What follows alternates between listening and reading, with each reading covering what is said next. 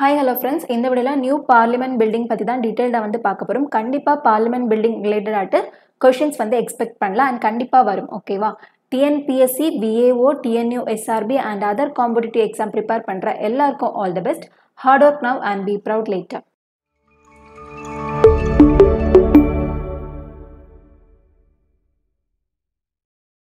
New parliament building பிக்சர்ல வந்து பாத்துக்கோங்க. இங்க இப்படி ட்ரையாங்கிள் ஷேப்ல இருக்கு இல்லையா? இதுதான் வந்து நியூ பார்லிமெண்ட் பில்டிங். சரியா? ஓல்டு வந்து இந்த இருக்கு, இந்த ரவுண்ட் ஷேப்ல இருக்கு.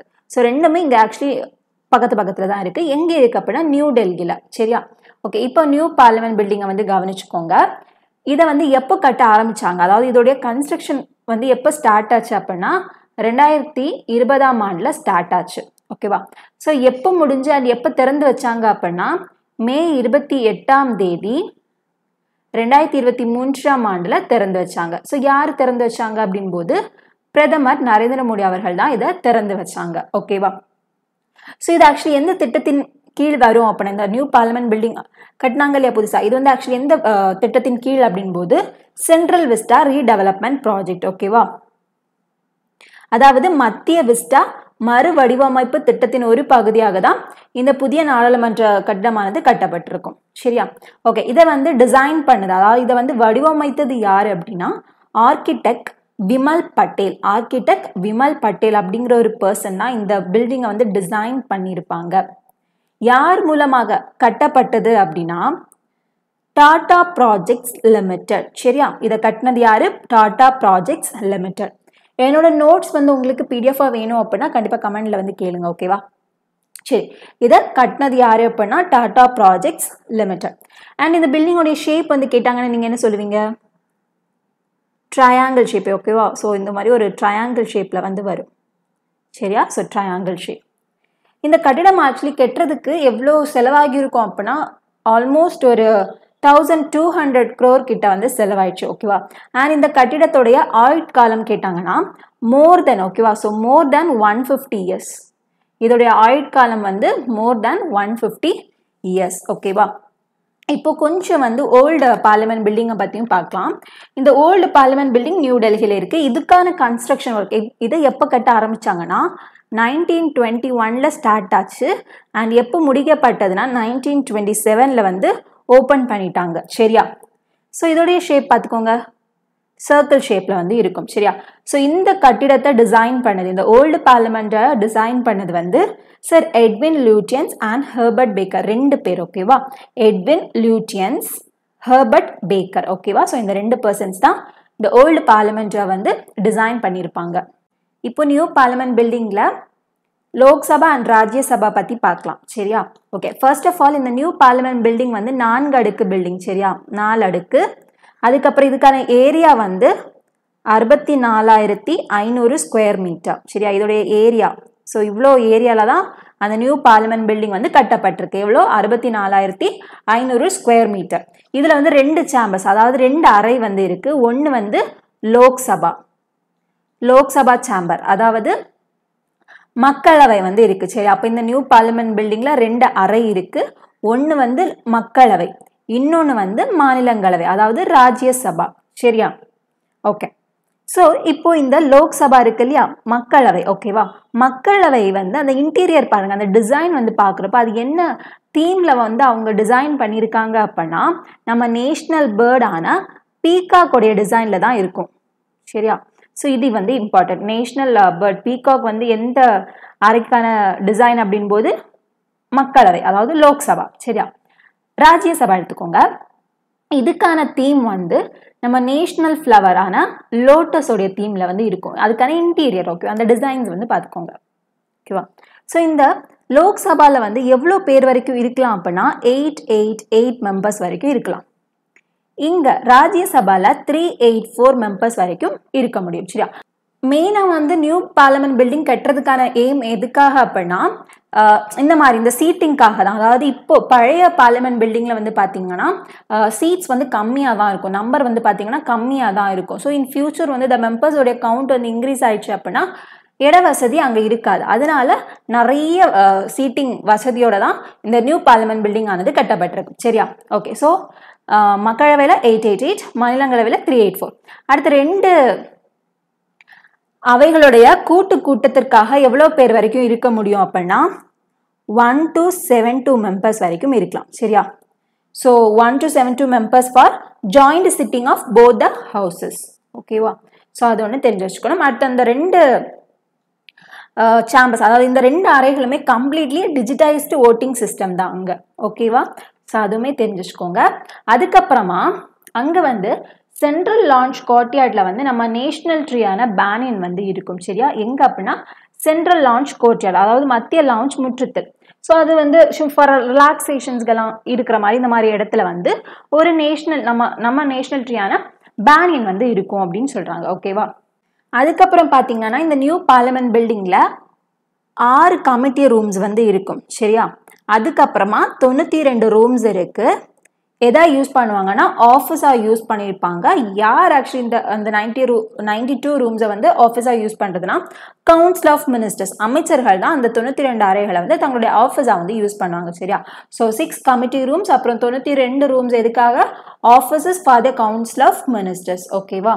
இந்த புதிய பார்லிமெண்ட் பில்டிங்கில் வந்து ஓவியங்கள், அப்புறம் சுவர் பேனல்கள், கல் சிற்பங்கள் மற்றும் உலோக சுவர் ஓவியங்கள் உட்பட கிட்டத்தட்ட வந்து ஒரு 5000க்கு கிட்ட வந்து ஆர்ட் ஒர்க், ஓகேவா, அதாவது கலை படைப்புகள் வந்து இருக்கு. கிட்டத்தட்ட 5000 ஆர்ட் ஒர்க்ஸ் வந்து இருக்கு. ஓகேவா? புதிய பார்லிமெண்ட் பில்டிங்ல 6 என்ட்ரன்ஸ் இருக்கு. ஓகேவா? ஸோ இந்த என்ட்ரன்ஸ்ல வந்து இந்த வாசல்ல வந்து பாத்தீங்க அப்படின்னா இந்த மாதிரி மங்களகரமான விலங்குகளை சித்தரிக்கும் பாதுகாவலர் சிலைகள் வந்து காட்சிக்கு வைக்கப்பட்டிருக்கு. ஓகேவா? ஸோ இந்த மாதிரி ஸ்டாச்சுஸ் வந்து வச்சிருப்பாங்க. ஸோ அந்த 6ம் தனித்தனியா வந்து இப்போ வந்து பார்க்கலாம். ஃபர்ஸ்ட் ஒன் வந்து காஜா, அதாவது எலிஃபெண்ட். ஸோ காஜா அப்படிங்கிறது நாலேஜ், இன்டெலெக்ட், அதாவது அறிவாற்றல், மெமரி, ரிச்சஸ் எல்லாமே வந்து அந்த அறிவு ரிலேட்டடாக. கரெக்டா? Khaja knowledge, riches, intellect, memory எல்லாமே வந்து அறிவு ரிலேட்டடாக இருக்கும். ஸோ காஜா அப்படிங்கிறது ஆக்சுவலி எந்த என்ட்ரன்ஸ்ல இருக்கும்னா நார்தர்ன் என்ட்ரன்ஸ்ல வந்து இருக்கும். சரியா? நார்த் நோக்கி வந்து இருக்கும். ஓகேவா? ஸோ எதுக்காக இந்த மாதிரி நார்த்ல கொண்டு வச்சிருக்காங்க அப்படின்னா வாஸ்து பிரகாரம் மெர்க்குரினா சோர்ஸ் ஆஃப் கிரேட்டர் இன்டெலெக்ட், அதாவது அதிக அறிவாற்றல் வந்து மெர்க்குரி. ஸோ மெர்க்குரி வந்து ஆக்சுவலி எதுக்கு கூட கனெக்ட் ஆகிருக்கும்னா நார்த்துக்கு கூட கனெக்ட் ஆகிருக்கும். டைரக்ஷன் பிரகாரம் மெர்க்குரியானது நார்த்துக்கு கூட கனெக்ட் ஆகியிருக்கும். அதனாலதான் இந்த காஜா அப்படிங்கறதோட மீனிங் நம்ம பார்த்தோம்னா என்ன பார்த்தோம்? அறிவாற்றல்னு பார்த்தோமா, நாலேஜ், இன்டெலெக்ட் இதெல்லாம் பார்த்தோம் இல்லையா? ஸோ அதனால இந்த காஜாவானது நார்த்ல வந்து வச்சிருப்பாங்க. ஓகே. ஸோ செகண்ட் வந்து அஸ்வா. அஸ்வா அப்படிங்கிறது ஹார்ஸ். ஓகேவா? இது வந்து ஒரு சிம்பிள் ஆஃப் என்டியூரன்ஸ், ஒரு ஸ்ட்ரென்த், ஒரு பவர், அடுத்து ஒரு speed diet describes the கேலிபரி of governance, அதாவது ஆட்சியின் திறனை விவரிக்கும் ஒரு வேகம். சரி, இது ஒரு மாதிரி ஒரு பவர் மாதிரி ஒரு ஸ்ட்ரென்த் அஸ்வா அப்படிங்கிறது. அண்ட் இது வந்து ஆக்சுவலி எங்க வச்சிருக்காங்க அப்படின்னா சவுத்துல. ஓகேவா? அண்ட் தேர்ட் வந்து கருடா, அதாவது ஈகிள். ஓகேவா? கருடா ஈகிள். இது வந்து பாத்தீங்கன்னா சிம்பிள் ஆஃப் பீப்புள்ஸ் அஸ்பிரேஷன். ஓகேவா? ஸோ இது வந்து பாத்தீங்கன்னா எங்க வச்சிருக்காங்கன்னா ஈஸ்ட்ல வந்து வச்சிருப்பாங்க. நம்ம எல்லாருக்குமே வந்து தெரியும் சன் ரைசஸ் இன் த ஈஸ்ட். கரெக்டா? ஓகே.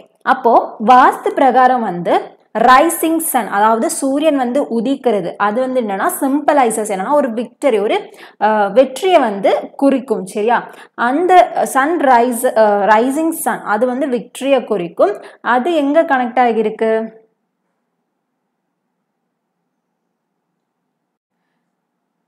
கருடா அப்படிங்கிறது symbol of peoples aspiration. And இது எந்த டைரக்ஷன்ல இருக்கும்னா ஈஸ்ட்.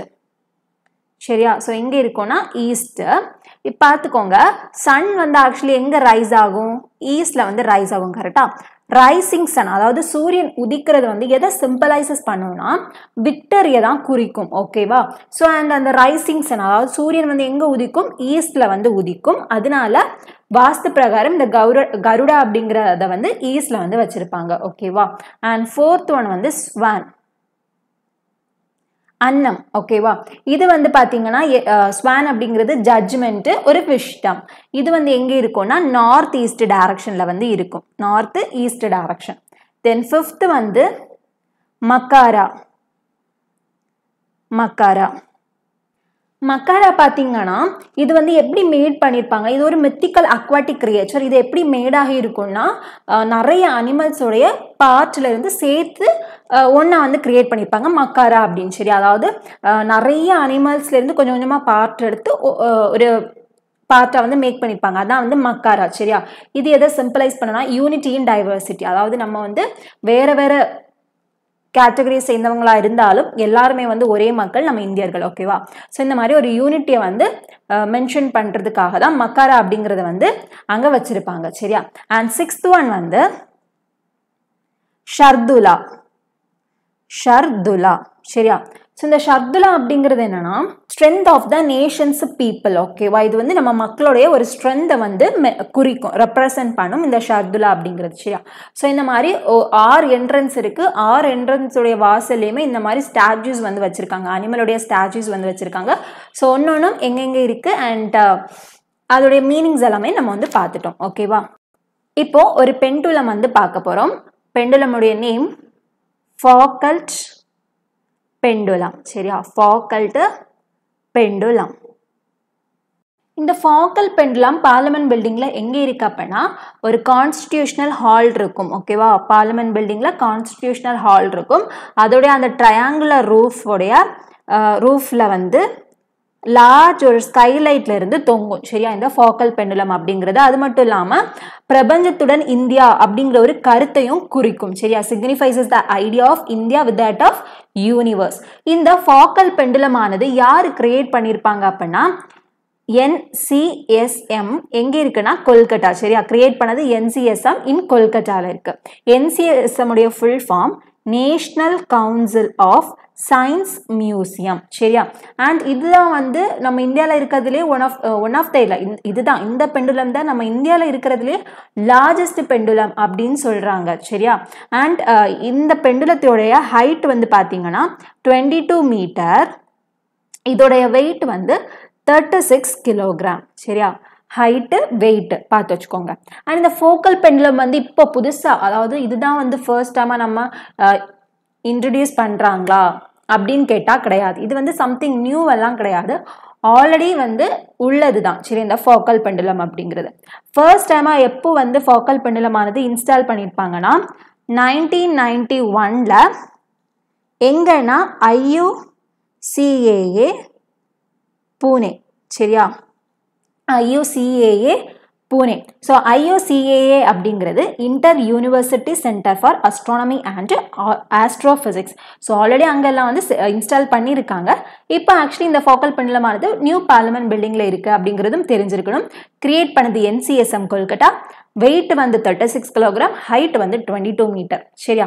அடுத்து நம்ம பார்லிமெண்டோடைய லாட்டிடியூட். ஓகேவா? At the latitude of parliament வந்து பார்த்தீங்கன்னா இந்த பெண்டுலமுக்கு வந்து 49 hours 59 minutes 18 seconds வந்து எடுக்கும். 18. ஓகேவா? 18 seconds வந்து எடுக்கும் டு கம்ப்ளீட் 1 ரொட்டேஷன். ஒரு கம்ப்ளீட் ரொட்டேஷனுக்கு வந்து எவ்வளவு மணிக்கூர் ஆகுதுன்னு பார்த்துக்கோங்க. 49 மணி நேரம் 59 மினிட் 18 செகண்ட்ஸ் ஆகுது. ஓகேவா? At the latitude of the parliament it take 49 hours 59 minutes 18 seconds for the pendulum to complete 1 complete rotation. So அந்த டைமிங் வந்து ரொம்ப ரொம்ப இம்பார்ட்டன்ட். சரியா? ஓகே, இந்த ஃபோக்கல் பெண்டுலம் எதுக்காக அப்படின்னா டு டெமான்ஸ்ட்ரேட் எர்த்தோடைய ரொட்டேஷன். சரியா? அண்ட் இது ஆக்சுவலி வந்து இந்த நேம் எப்படி கிடைச்சுன்னா ஒரு பிரெஞ்சு பிசிஸ்ட் லியான் ஃபாக்கல்ட் அவருடைய நேம்ல இருந்தா இந்த ஃபோக்கல் பெண்டுலமானது உருவாச்சு. ஓகேவா? ஸோ அந்த நேம் அப்படிதான் கிடைச்சிருக்கும். நியூ பார்லிமெண்ட் பில்டிங்ல வந்து 3 செரிமோனியல் ஃபாயர்ஸ் இருக்கு. அதாவது 3 சடங்கு மண்டபங்கள் வந்து இருக்கு. சரியா? அப்ப அங்க என்ன இருக்கு அப்படின்னா கொஞ்சம் பேருடைய பிராஸ் இமேஜஸ் வந்து வச்சிருக்காங்க, அதாவது பித்தளை படங்கள் வந்து வச்சிருக்காங்க. சரியா? யாரோடதெல்லாம் இருக்குன்னா மகாத்மா காந்தி, சாணக்கியா, கார்கி, சர்தார் வல்லபாய் பட்டேல், BR அம்பேத்கர், அதுக்கப்புறமா வந்து கொனார்க்கில் உள்ள சூரியன் கோவிலில் இருந்து ஒரு தேர் சக்கரம் வந்து இருக்கும். சரியா? எல்லாமே வந்து பித்தளை, அதாவது பிராஸ் இமேஜஸ். செங்கோல் பத்தி பார்க்கலாம். இந்த செங்கோல் அப்படிங்கிறது வந்து பாத்தீங்கன்னா எங்க நிறுவப்பட்டிருக்குன்னா புதிய பார்லிமெண்ட் பில்டிங்ல மக்களவை தலைவருடைய இருக்கைக்கு பக்கத்துல. சரியா? அதாவது ஸ்பீக்கர் ஆஃப் த லோக்சபாவுடைய சீட்டுக்கு பக்கத்துல தான் இன்ஸ்டால் பண்ணியிருக்காங்க. சரியா? இந்த செங்கோல் அப்படிங்கிறது வந்து இந்தியாவின் சுதந்திரம், இறையாண்மை, கலாச்சார பாரம்பரியம் மற்றும் பன்முகத்தன்மையின் ஒரு சின்னம் தான் இந்த செங்கோல் அப்படிங்கிறது. சரியா? இந்த செங்கோலுடைய டாப்ல வந்து பாத்தீங்கன்னா நந்தி சிலையானது இடம்பெற்றிருக்கும். அப்புறம் இது வந்து திருவாவடுதுறை ஆதீனம் சார்பில் உருவாக்கப்பட்ட இந்த செங்கோலானது பிரிட்டிஷாரிடமிருந்து ஆட்சி பரிமாற்றத்தின் அடையாளமாக வந்து நம்ம நாட்டுடைய முதல் பிரதமர் ஜவஹர்லால் நேருவிடம் வழங்கப்பட்டதா இந்த செங்கோல். ஸோ இந்த செங்கோலானது இவ்வளோ டேஸ் எங்கே இருந்துச்சுன்னா, இவ்வளோ இயர்ஸாக எங்கே இருந்துச்சு அப்படின்னா அலகாபாத்தில் உள்ள ஒரு மியூசியமில் தான் இருந்துச்சு. அண்ட் இப்போ அதை வந்து நியூ பார்லிமெண்ட் பில்டிங்கில் வந்து நிறுவப்பட்டிருக்கு. சரியா? அதுக்கப்புறம் பார்த்தீங்கன்னா நம்ம தமிழ்நாட்டில் இருந்து ஒரு மாணவி வந்து ஸ்பெஷல் கெஸ்டாக சிறப்பு விருந்தினராக நியூ பார்லிமெண்ட் ஓப்பனிங் அப்போ கலந்து இருக்காங்க. அது யார் அப்படின்னா உமா நந்தினி, இவங்க தான். சரியா? ஓகே, ஸோ இவங்க வந்து திருப்பூர் மாவட்டம் உடுமலையை சேர்ந்தவங்க. A student from Tamil Nadu attended as a chief guest. யார் அப்படின்னா உமா நந்தினி. இவங்க இதுக்கு முன்னாடி ஒரு சாதனையுமே படைச்சிருக்காங்க. ஸோ பாருங்க, ஒன்று வந்து 2020 வந்து இந்திய புக் ஆஃப் ரெக்கார்ட்ஸில் வந்து இடம் பிடிச்சிருக்காங்க. ஓகேவா? அடுத்து பார்த்தீங்கன்னா தேவாரத்தில் வந்து 795 பதிகங்களில் 8239 பாடல்களை வந்து வெறும் 239 நாட்களில் பாடியிருக்காங்க. சரியா? ஸோ இதுவுமே தெரிஞ்சிருக்கணும். நியூ பார்லிமெண்ட் பில்டிங் ஓப்பன் அப்போ 75 rupees காயின் வந்து ரிலீஸ் பண்ணியிருப்பாங்க. அதை பற்றி இப்போ வந்து பார்க்கலாம். ஓகே, இதான் அந்த காயின். சரியா? இது அந்த காயினுடைய வெயிட் வந்து 35 கிராம். அந்த காயினுடைய வெயிட் என்னது? 35 கிராம். சரியா? அதோடைய டயாமீட்டர், அதாவது இப்படி ஒரு சர்க்கிள் இருக்குன்னா டயாமீட்டருங்கிறது இது ஃபுல்லாக வரும், ரேடியஸ் அப்படிங்கிறது ஹாஃப். கரெக்டா? ஸோ டயாமீட்டருங்கிறது இந்த இடம். ஓகேவா? ஸோ இந்த காயினுடைய டயாமீட்டர் வந்து 44 மில்லிமீட்டர், 44 மில்லிமீட்டர். சரியா? செரேஷன்ஸ் வந்து 200. செரேஷன்ஸ் அப்படிங்கிறது அங்கே சின்ன சின்ன அந்த வெட்டுகள் மாதிரி, அந்த எட்ஜஸ்ல வந்து சின்ன அந்த வெட்டுகள் மாதிரி இருக்கும். சரியா? செரேஷன்ஸ் எவ்வளோன்னா 200. ஓகேவா? அடுத்து அந்த காயின்ல வந்து எவ்வளோ அலாய் வந்து யூஸ் பண்ணியிருக்காங்கன்னா, அதிகமாக வந்து யூஸ் பண்ணது சில்வர். சில்வர் வந்து 50%, காப்பர் வந்து 40%, நிக்கல் வந்து 5%, சிங்க் வந்து 5%. ஸோ இது தெரிஞ்சிருக்கணும் கண்டிப்பாக. ஓகேவா?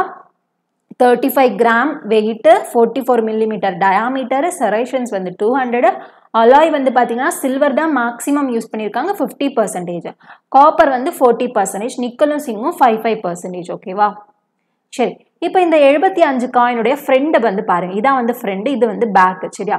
ஸோ ஃப்ரெண்டில் வந்து இது என்னது? Line capital from Asokan pillar வந்து இருக்கும். அண்ட் அதுக்கு கீழே இங்கே ஒரு லெட்டர் இருக்கு பார்த்தீங்களா?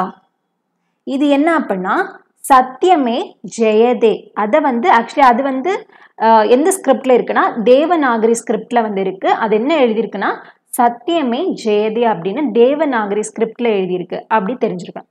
அதுக்கு கீழே பார்த்தோம் அப்படின்னா நம்ம இந்தியன் ருப்பியோடைய சிம்பிள் என்னது? நம்மளுடைய சிம்பிள் வந்து இது. கரெக்டா? ஸோ அந்த சிம்பிள் இருக்கும். அந்த 75 அப்படிங்கிறது நம்பர்ல வந்து மென்ஷன் பண்ணியிருப்பாங்க. அடுத்து இந்த லெஃப்ட்ல வந்து என்ன இருக்குன்னா பாரத் அப்படிங்கிறத வந்து தேவநாகரி ஸ்கிரிப்ட்ல எழுதியிருக்காங்க. பாரத் அப்படிங்கிறதெல்லாம் தேவநாகரி ஸ்கிரிப்ட்ல எழுதியிருக்காங்க. ரைட்ல வந்து இந்தியான்னு இங்கிலீஷ்ல எழுதியிருக்காங்க. சரியா? ஓகே, ஸோ அப்போ இங்கே வந்து என்னது? Line capital from Asokan pillar, அப்புறம் வந்து சத்தியமே ஜெயதே அப்படிங்கிறது தேவநாகரி ஸ்கிரிப்ட்ல எழுதியிருக்காங்க. அப்புறம் நம்ம இந்தியன் ருப்பியோடைய சிம்பிள் அலாங் வித் என்னது? நியூமரிக் வேல்யூ நம்பரும் இருக்கு 75 அப்படிங்கிறது. அண்ட் இந்த லெஃப்ட்ல வந்து பாரத் அப்படின்னு தேவநாகரி எழுத்துல வந்து இருக்கும். இந்த ரைட்ல வந்து இந்தியா அப்படின்னு இங்கிலீஷ்ல இருக்கும். சரியா? ஸோ அதே இது பேக் எடுத்துக்கிட்டீங்கன்னா ஃபர்ஸ்ட் டாப்ல வந்து சன்சாத் சங்குல் அப்படின்னு தேவநாகரி ஸ்கிரிப்ட்ல வந்து எழுதியிருக்கும். ஓகேவா? சன்சாத் சங்குல் அப்படின்னு தேவநாகரி ஸ்கிரிப்ட்ல எழுதியிருக்கும். சன்சாத் அப்படிங்கிறது பார்லிமெண்ட்டை குறிக்கும். சரியா? ஓகே, அதுக்கு கீழே வந்து புதிய பார்லிமெண்ட் கட்டிடத்தோட அந்த பிக்சர் வந்து இருக்கும். அதுக்கு கீழே இந்த வருஷம் தானே இது ரிலீஸ் பண்றாங்க. ஸோ அந்த நம்பரும் மென்ஷன் பண்ணியிருக்காங்க. அண்ட் அதுக்கு கீழே இங்கிலீஷ்ல வந்து பார்லிமெண்ட் காம்ப்ளெக்ஸ்னு எழுதியிருக்காங்க. ஸோ இதுவுமே தெரிஞ்சிருக்கணும் எங்கெங்க என்னென்ன இருக்கு அப்படிங்கிறத. சரியா?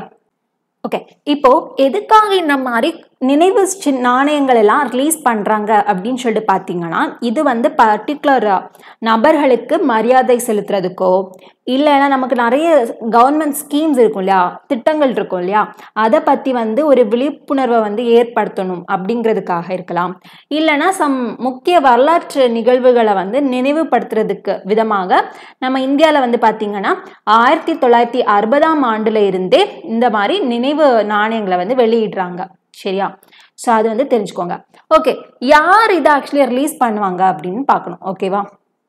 இந்த மாதிரி நாங்கள் வந்து ஒரு நினைவு நாணயத்தை வந்து ரிலீஸ் பண்ண போகிறோம், அதில் இந்த மாதிரிலாம் இருக்கும், அதாவது இந்த மாதிரி இருக்கு இல்லையா, இங்கே வந்து இதெல்லாம் இப்படியெல்லாம் எழுதியிருக்காங்க இல்லையா, ஸோ இந்த மாதிரிலாம் இருக்கும், இப்படியெல்லாம் சொல்கிறது அனௌன்ஸ் பண்ணுறது யார் அப்படின்னா மினிஸ்ட்ரி ஆஃப் ஃபினான்ஸ், அதாவது நிதி அமைச்சகம் தான் சொல்லுவாங்க. இந்த மாதிரி நாங்கள் வந்து ஒரு நாணயத்தை வந்து ரிலீஸ் பண்ணியிருக்கோம், இதில் வந்து இதெல்லாம் இடம்பெற்றிருக்கோம், இப்படிப்பட்ட அந்த காரியங்கள் எல்லாம் சொல்கிறது வந்து மினிஸ்ட்ரி ஆஃப் ஃபினான்ஸ். ஓகேவா? நிதி அமைச்சகம் தான் அனௌன்ஸ்மெண்ட் வந்து கொடுப்பாங்க. சரியா? ஓகே, ஸோ யாருக்கு வந்து பவர் இருக்குன்னு பார்த்தீங்கன்னா, அதாவது இந்த மாதிரி நாணயங்களை வந்து டிசைன் பண்ணுறதுக்கும் அச்சிடுறதுக்கும் யாருக்கு அதிகாரம் இருக்குன்னா ஆர்பிஐக்கா இல்லை யூனியன் கவர்மெண்ட்டுக்கான்னு கேட்டோன்னா கண்டிப்பாக அது யூனியன் கவர்மெண்ட்டுக்கு தான். சரியா? ஸோ நாணயம் காயினை பற்றி இப்போ பேசுகிறோம், நோட்ஸ் கிடையாது, கரன்சி நோட்டு கிடையாது, இப்போ நம்ம வந்து காயினை பற்றி பேசுகிறோம், நாணயத்தை பற்றி பேசுகிறோம். சரியா?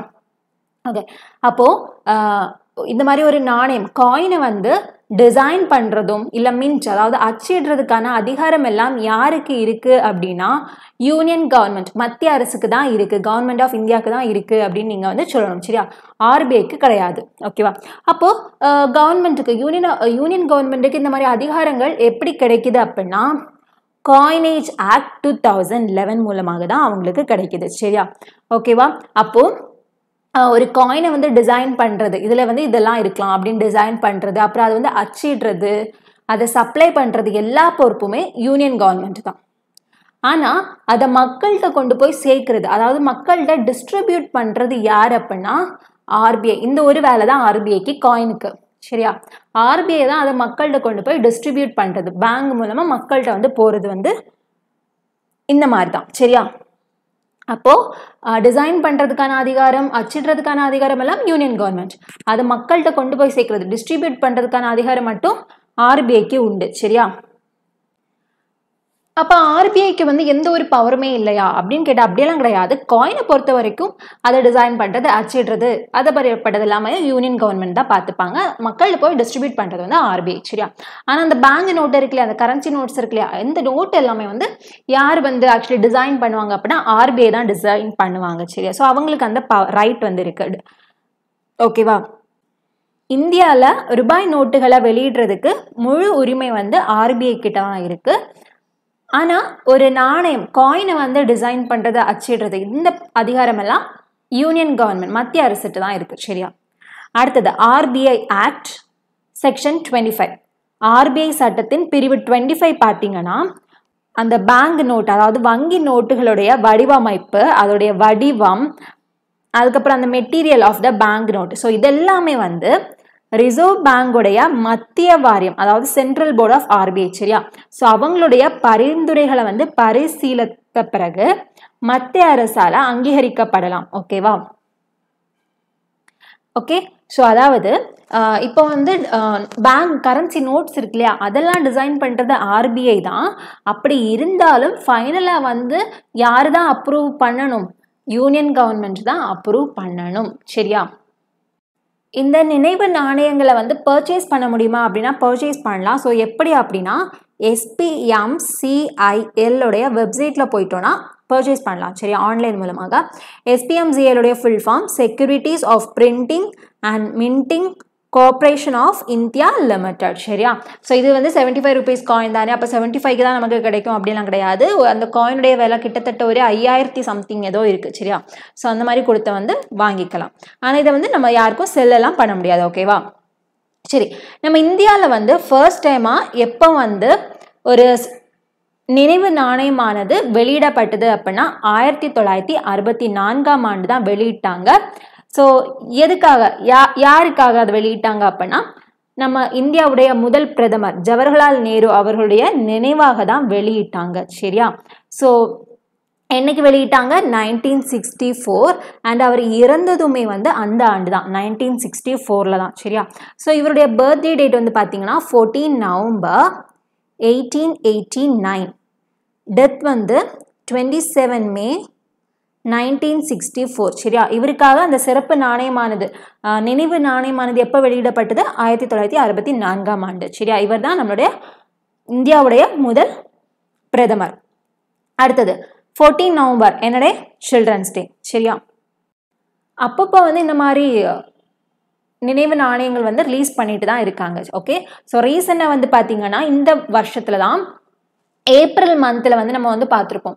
அதாவது பிரதமர் நரேந்திர மோடி அவர்கள் வந்து ஒவ்வொரு மந்த்தும் லாஸ்ட் ஞாயிற்றுக்கிழமை மனதின் குரல், அதாவது மன் கி பாத் அப்படிங்கிற ஒரு வானொலி நிகழ்ச்சி மூலமாக மக்கள்கிட்ட உரையாற்றுவார் அப்படிங்கிறது நம்ம வந்து பார்த்துருப்போம் கரெக்டா. அப்போ இந்த வருஷம் ஏப்ரல் மந்த் 2023ஆம் ஆண்டு ஏப்ரல் மந்த் கடைசி ஞாயிற்றுக்கிழமை தான் அந்த மனதின் குரல் நிகழ்ச்சியுடைய 100வது எபிசோட் சரியா, 100வது நிகழ்ச்சி. அப்போ அந்த நிகழ்ச்சியை முன்னிட்டு நிதி அமைச்சகம் மினிஸ்ட்ரி ஆஃப் ஃபினான்ஸ் பார்த்தீங்கன்னா ₹100 காயினை வந்து ரிலீஸ் பண்ணியிருப்பாங்க. ₹100 காயினை வந்து ரிலீஸ் பண்ணியிருந்திருப்பாங்க சரியா. அது மட்டும் இல்லாமல் 2020ஆம் ஆண்டில் 75 ₹75 காயினுமே ரிலீஸ் பண்ணியிருப்பாங்க. எதுக்கு அப்படின்னா எதோடைய நினைவாக அப்படின்னா 75 years of food and agriculture organisation ஓகேவா. ஸோ அதோடைய நினைவாக வந்து ₹75 காயினை வந்து ரிலீஸ் பண்ணியிருப்பாங்க. அப்போ பார்த்துக்கோங்க, இதுதான் ஃபர்ஸ்ட் டைமாக ₹75 காயினை வந்து ரிலீஸ் பண்ணுறாங்களா அப்படின்னா கிடையாது. ஆல்ரெடி 2020லேயே ரிலீஸ் பண்ணிட்டாங்க. எதுக்காக? எதோடைய நினைவாக 75 years of food and agriculture organisation அதோடைய நினைவாக ₹75 காயின் வந்து ஆல்ரெடி ரிலீஸ் பண்ணிட்டாங்க சரியா. ஸோ அதுவுமே தெரிஞ்சு வச்சுக்கோங்க. அடுத்தது இந்த காயின்ஸ் எல்லாம் இஷ்யூ பண்ணுறாங்க இல்லையா, இது வந்து ஆக்சுவலி எப்படி அவங்க இந்த மாதிரி இந்த மாதிரி ரிலீஸ் பண்ணலாம் அப்படின்னு இவங்களுக்கு அந்த தாட் வருது அப்படின்னா, ஒன்று வந்து அவங்களுடைய ஓன் டெசிஷனாக இருக்குது. அதாவது நம்ம வந்து பார்லிமெண்ட் பில்டிங் வந்து இப்போ ஓப்பன் பண்ணுறோம், அப்போ அது ரிலேட்டடாகிட்டு நம்ம வந்து ஒரு நினைவு நாணயத்தை வந்து வெளியிடலாம் அப்படி அவங்களுடைய சாய்ஸாக வந்து இருக்கலாம். இன்னொன்று வந்து இன்னொரு தேர்ட் பர்சன், அதாவது ஒரு தேர்ட் பார்ட்டியோடைய ரிக்வெஸ்ட்டை அக்செப்ட் பண்ணி கூட அவங்க வெளியிடுவாங்க சரியா. ஓகேவா, அதாவது நம்ம வந்து கேட்கலாம், இந்த மாதிரி இப்படி வந்து ஒரு ஃபேமஸ் பர்சன் எங்கள் ஊரில் வந்து உண்டு, ஸோ அவருடைய நினைவாக வந்து ஒரு நினைவு நாணயத்தை வந்து வெளியிடுங்க அப்படின்னு கவர்மெண்ட்டு நம்ம ரிக்வெஸ்ட் வச்சோன்னா மேபி அவங்க அதை அக்செப்ட் பண்ணாங்கன்னா வெளியிடுவாங்க சரியா. அப்போ நம்ம தமிழ்நாட்டில் வந்து பார்த்தீங்கன்னா 2017ஆம் ஆண்டில் 2 நினைவு நாணயங்களை வெளியிடுறாங்க சரியா. ஸோ ஒன்று வந்து பார்த்தீங்க அப்படின்னா எம்ஜி ராமச்சந்திரன் அவர்களுக்காக, இன்னொன்று எம்எஸ் சுப்பலக்ஷ்மி அவங்களுக்காக சரியா. ஓகே, ஸோ எம்ஜி ராமச்சந்திரன் யாரு? Indian actor and politician. MS Subbulakshmi வந்து கர்நாடிக் சிங்கர் சரியா. ஸோ இவங்களுக்காக தான் 2017ஆம் ஆண்டில் வெளியிட்டிருப்பாங்க.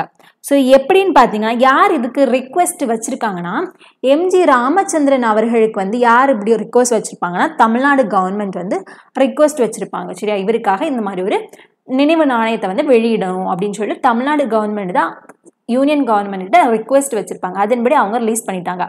அதே மாதிரி இந்த நாணயத்துக்கு வந்து பார்த்தீங்கன்னா ஸ்ரீ சண்முகநந்தா ஃபைன் ஆர்ட்ஸ் அண்ட் சங்கீத சபா வந்து ரிக்வெஸ்ட் வச்சுருப்பாங்க. இவங்களுக்காக இந்த மாதிரி ஒரு நினைவு நாணயம் வந்து வெளியிடணும் அப்படின்னு சொல்லிட்டு. ஸோ அந்த ரிக்வெஸ்ட் அக்செப்ட் பண்ணிட்டு இவங்க வந்து வெளியிட்டிருப்பாங்க சரியா. அப்போது ஒரு நாணயம் வந்து வெளியிடுறாங்க அப்படின்னா ஒன்று அந்த கவர்மெண்ட் நம்ம யூனியன் கவர்மெண்ட்டுடைய ஓன் சாய்ஸாக இருக்கலாம், இல்லைன்னா இன்னொருத்தங்க ரிக்வெஸ்ட் வச்சு அவங்க வெளியிடலாம் சரியா. ஓகே, இந்த காயின்ஸ் எல்லாம் எங்கே அச்சிடுவாங்க அப்படின்னா மொத்தமாக 4 இடம் தான் இருக்குது ஓகேவா. அந்த 4 அச்சிடுற இடமே நம்ம கவர்மெண்ட் ஆஃப் இந்தியாவோட தான் ஓகேவா. ஸோ அந்த 4 மின்ட், அதாவது 4 பிளேசஸில் அச்சிடுவாங்க. ஒன்று வந்து மும்பை, ஒன்று கொல்கட்டா, ஒன்று வந்து ஹைதராபாத், ஒன்று வந்து நொய்டாவில் சரியா. அப்போ மும்பை, கொல்கட்டா, ஹைதராபாத், நொய்டா. ஓகே, இப்போ இந்த கரன்சியில் நீங்கள் பார்க்குறப்போ இந்த மாதிரி ஒரு டைமண்ட் ஷேப் இருக்கு இல்லையா. ஸோ அந்த கரன்சியில் இந்த மாதிரி டைமண்ட் ஷேப் இருந்துச்சு அப்படின்னா அது மும்பையில் அச்சிடப்பட்டது ஓகேவா. கரன்சியில் எந்த ஒரு சிம்பிளுமே இல்லை, இதில் ஒரு சிம்பிளுமே இல்லை, ஸோ ஒரு சிம்பிளுமே இல்லாமல் இருக்குன்னா அது கொல்கட்டாவில் அச்சிடப்பட்டது. ஒருவேளை அந்த அந்த காயினில் வந்து ஸ்டார் இருக்குது அப்படின்னா, இந்த மாதிரி ஸ்டார் ஷேப் இருக்குது அப்படின்னா அது ஹைதராபாத். டாட் இருந்துச்சு அப்படின்னா சரியா, இப்படி ஒரு புள்ளி இருந்துச்சு அப்படின்னா அது வந்து நொய்டாவில் வந்து அச்சிடப்பட்டது சரியா. டைமண்ட்னா மும்பை, ஒண்ணுமே இல்லைன்னா கொல்கட்டா, ஸ்டார்னா ஹைதராபாத், டாட்னா நொய்டா. சரியா? ஃபைனலா வந்து இந்த பில்டிங் கட்டுறதுக்கு நிறைய மெட்டீரியல்ஸ் வந்து தேவைப்பட்டிருக்கும் இல்லையா? ஸோ டிசைனுக்காகட்டும் அந்த வால்ஸ் வந்து பில்ட் பண்ணுறதுக்கும் ஸோ நிறைய மெட்டீரியல்ஸ் வந்து தேவைப்படும். அப்போ ஒரு மெட்டீரியல்ஸ் வந்து எங்கேருந்து வாங்கியிருக்காங்க அப்படிங்கிறத மட்டும் நம்ம வந்து பார்த்துட்டு இந்த வீடியோவை வந்து முடிச்சுக்கலாம். ஓகேவா? ஓகே. ஸோ டீ கூட் வந்து பார்த்தீங்க அப்படின்னா நாக்பூர் மகாராஷ்டிராலேருந்து வாங்கியிருப்பாங்க. ஓகே. அதுக்கப்புறமா red and white sand stone வந்து சர்மதுரா ராஜஸ்தான்ல இருந்து வாங்கியிருப்பாங்க. சரியா? இந்த சர்மதுரா ராஜஸ்தான்ல இருந்து வாங்கியிருக்காங்க இல்லையா? இந்த சர்மதுரால இருந்து தான் சாண்ட்ஸ்டோன் வந்து ரெட் ஃபோர்ட்டுக்கும் ஹுமையன் டாம்புக்காகவும் வாங்கியிருப்பாங்க முன்னாடியே. ஓகேவா? ரெட் ஃபோர்ட்டுக்கும் ஹுமையன் டாம்புக்கு எல்லாமே அந்த சாண்ட்ஸ்டோன் வந்து ராஜஸ்தான் சர்மதுரால இருந்தா வாங்கியிருப்பாங்க. ஸோ அதுவுமே தெரிஞ்சிருக்கணும். ஓகேவா? அடுத்து கெஷாரியா கிரீன் ஸ்டோன் வந்து ராஜஸ்தான்ல இருந்து தான் வாங்கியிருப்பாங்க. உதய்பூர் ராஜஸ்தான்ல இருந்து வாங்கியிருப்பாங்க. ரெட் கிரானைட் வந்து ராஜஸ்தான் தான். ஸோ பர்டிகுலராக எங்கே அப்படின்னா from லாக்கா near Ajmer. White marble வந்து ராஜஸ்தான் தான். பர்டிகுலராக எங்கன்னா அம்பாஜி. ஓகேவா? அடுத்து அந்த ஸ்டீல் ஸ்ட்ரக்சர்ஸ் எல்லாம் இருக்குல்ல, ஃபால்ஸ் சீலிங்காக அந்த ஸ்டீல் ஸ்ட்ரக்சர்ஸ் இதெல்லாமே வந்து union territory of Taman and Diu. Taman and டயூல இருந்து. ஃபர்னிச்சர் எல்லாம் எங்கேருந்து வடிவமைக்கப்பட்டதுன்னா